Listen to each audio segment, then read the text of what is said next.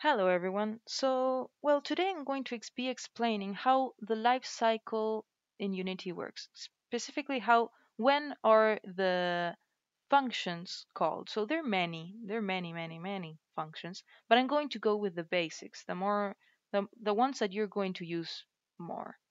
So let's start.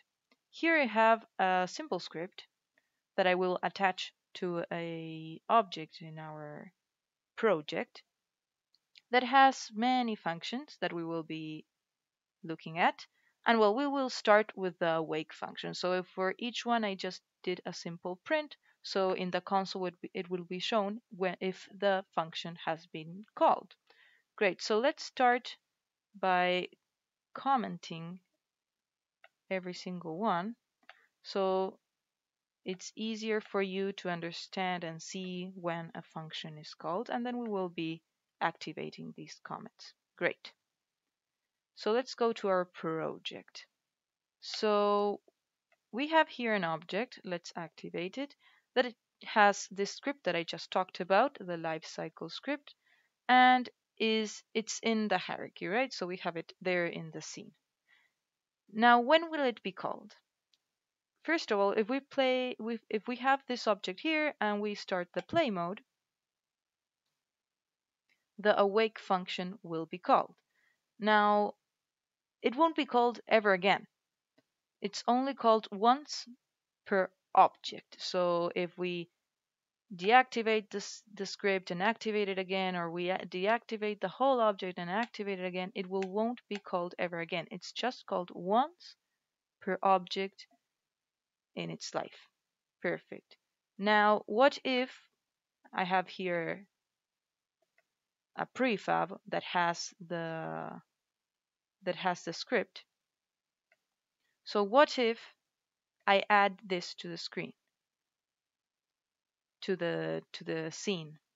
It's called. So each time, not only as soon as we start this, not as soon as we put the start the play mode, it's as soon as the object is awakened. That's why it's called awake.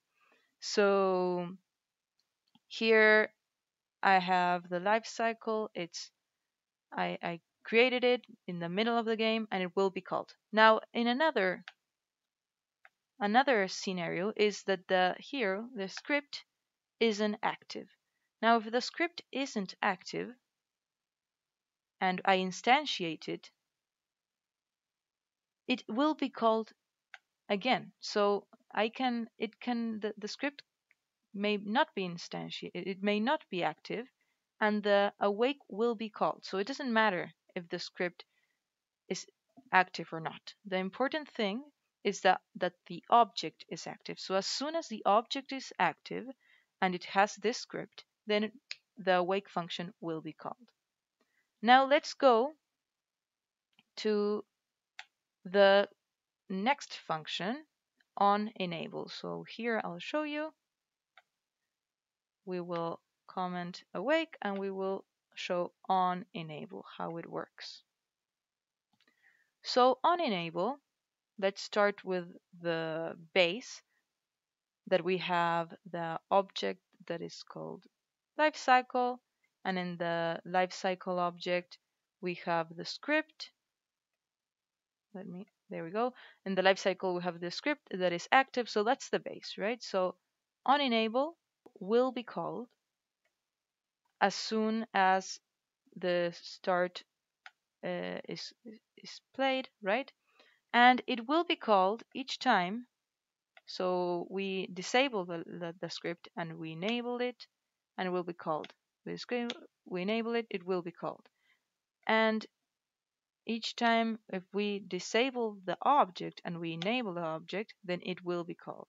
Now if it's the script is disabled and the object is disabled, and now we enable the object, it won't be called because we need to enable the script. So as soon as the script is enabled, then it will be called. The same as if we instantiate an object that has this script, as soon as it's created and the script is enabled, it will be called.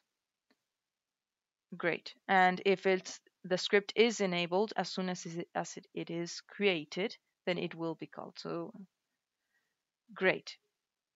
Now let's go to the next function, that is the start function. So we'll take that. Great. We'll exit the play mode. Great. So here we start from the base. We have again the lifecycle object active, the lifecycle script active, and we will start play mode. So in play mode, as soon as it starts, it will be called. So it's pretty much similar to what is awake. The difference is that when it's called only once in its life, but the difference is that if the script isn't enabled and we go to play mode, it won't be called. But as the script is enabled, it's called. So it only will be called once, but as soon as the script is enabled. This could be because in at first let me see something here. Great. So here we have a prefab that the life cycle isn't enabled, but the object is. So if we instantiate it, it won't be called. As soon as we activate it, it is called.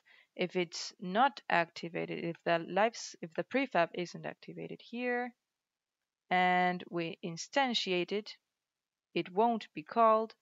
As soon, so imagine if I have this activated, and as soon as I activate it, it's called. Great. Let's go to the next function.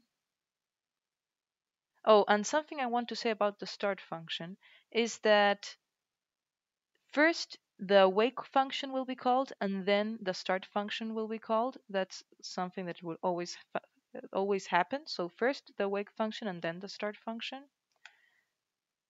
Great. And now let's go to update. Start and update are the functions that are most used. So these are, even when you create a script, they will appear automatically. So that they're really used. The update function is called once per frame. So as soon as the script is activated, it doesn't matter. So let's put play. So, okay, so as soon as the script is activated, the update function will be called once per frame. So you see, the update function is called constantly. As soon as I deactivate it, it stops. If I activate it and deactivate the object, it stops. So as soon as everything is activated, the object and the script, it will be called. If it's instantiated, as soon as if it's instantiated, then it will be called. And that's it. It's called, the update function is called right after the start function. So first it's the start and then the update, and well, the start won't be called ever again. Great. Let's go to the next function that is called, this one is not, well, it's used pretty a lot, but the update and start functions are the ones that are mostly used. So here we have the application on quit. It's pretty understandable by the name, we can say. So let's clear this and let's enter play mode. So great, we're in play mode. I have this activated, everything is activated. As soon as I stop the play mode, it will be called. So it's not necessary for the life cycle to be, the script to be activated. So if it's disabled, if the script is disabled and I stop the play mode, it will be called. In the moment, the only way that it won't be called if the object is inactive. So if I enter the play mode and now stop the play mode, it's not called. So the object has to be active and the script isn't necessary to be active or not. That's pretty much it. Now another function is OnDisable. OnDisable is very similar to what is OnEnable, but just the opposite, you may imagine. So let's start with everything active. There we go. And enter play mode. Great. Now if I disable the script, it will be called. As soon as I enable it and disable it again, it will be called. If I have the object inactive, it will be called as soon as it's inactive. If I activate it, and let's clear this so you can see, I deactivate, it will be called. And if I deactivate the object when the script is deactivated, so it won't be called. So it's just when the script is deactivated.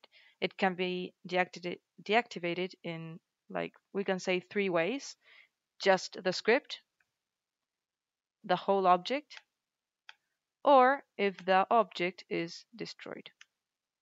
So great. Now let's go to the last function, that it is OnDestroy.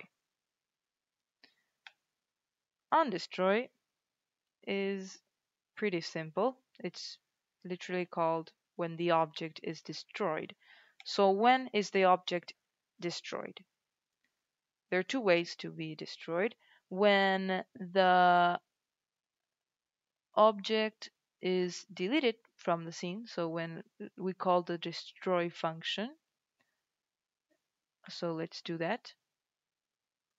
Great, it's called. Here we call the destroy function. Or another way, let's instantiate it here. We'll create the object. Another way for it to be destroyed is if we stop the game. So let's clear this. If we stop the game, it's destroyed. Now notice that it's not necessary, sorry, not this one, it's not necessary for the script to be active. So let's do this again. So let's deactivate the script and delete it. It's called. So well, these are the basic event functions. I hope it helped, and please subscribe and activate the notification bell. Goodbye.